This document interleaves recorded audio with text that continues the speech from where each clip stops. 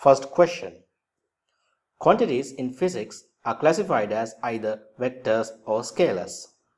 Which of the following units could only be used for a scalar quantity? In order to answer this question, you should have a basic knowledge on vectors, scalars and units. Scalars are quantities which only has a magnitude or size. Vectors are quantities with both magnitude and direction. Now study the following table. According to the table, you can observe that answer A is wrong because meters per second is also used to denote a scalar quantity speed and also a vector quantity velocity.